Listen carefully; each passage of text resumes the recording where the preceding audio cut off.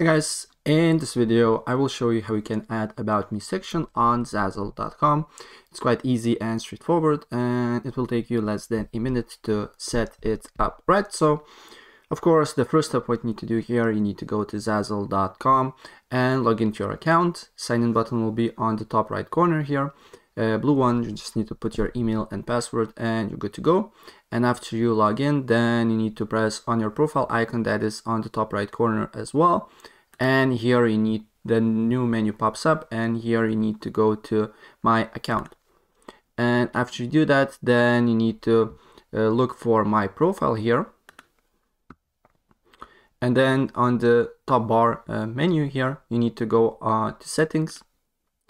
And after that, you should see About section. So just write, hello. And if you want to save About Me section, just on the bottom, just press submit.